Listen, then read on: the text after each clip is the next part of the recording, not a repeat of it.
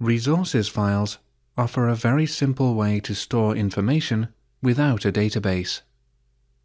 As well as general information storage, resources files can be used to automatically localize a page by providing text in different languages.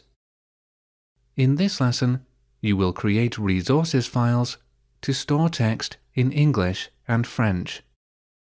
To begin, open the Forest Walks project from your sample files folder.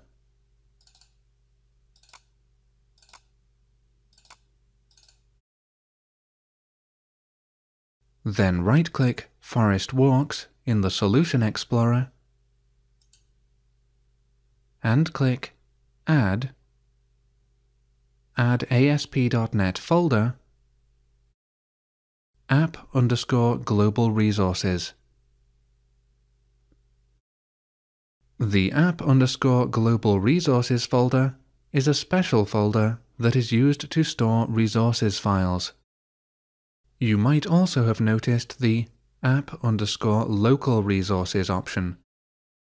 Resources files stored in the app_local resources folder are only available to pages that are in the same folder as the app_local resources folder.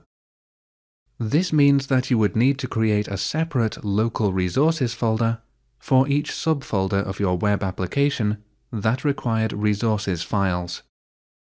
Placing resources files in these special folders allows their contents to be easily accessed. You don't have to keep your resources files in either of these special folders, but if you don't, you will have to use the system.resources class to retrieve any information from them. I can't think of any real-world scenario where you'd actually want to do this. Next, you're going to add a new resources file to your app_global resources folder. Right-click app_global resources in the Solution Explorer and click Add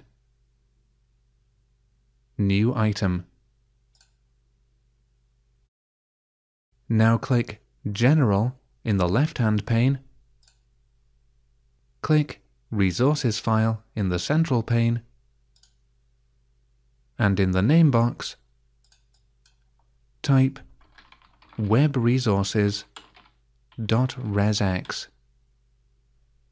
and click Add. Your new resources file is created and opened, ready for you to add information to it. Webresources.resx is automatically recognized by ASP.NET as your default resources file. Now set the name of the first record in your resources file to Dreamfalls. To do this, simply click in the box below Name and type Dreamfalls. The name works as a key that you will use to retrieve the value later.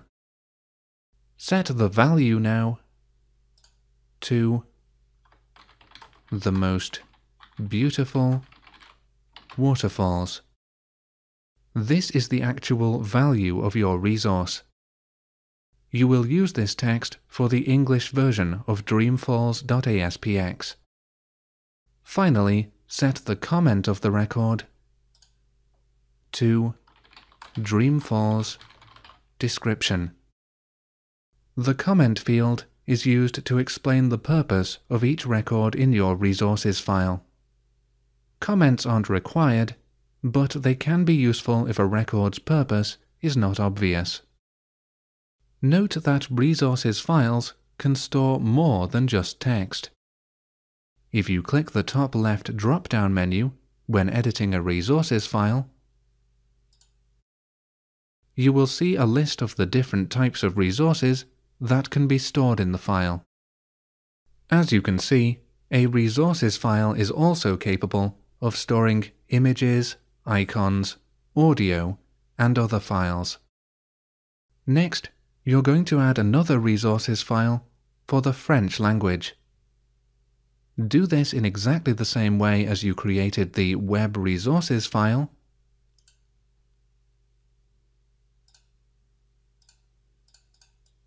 but name the file webresources.fr.resx. Because you added .fr to the name, ASP.NET will automatically use this resource file for the French language. Add a record to your webresources.fr file now for the French language. Set the name field to Dream Falls.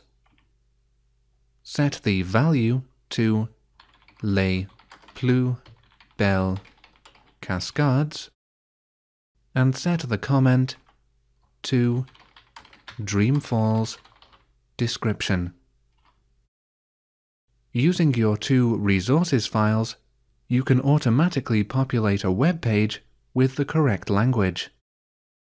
You will do this in the next lesson. That's lesson 7.13. Resources files are also useful for storing other information if your needs are very basic. However, a database is a better choice for anything but the most basic purposes.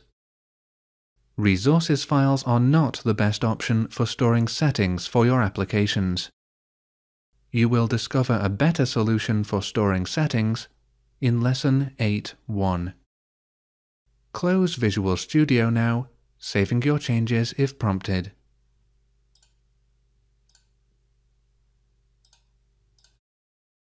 You've now completed lesson 7.12. Add resources files to a project.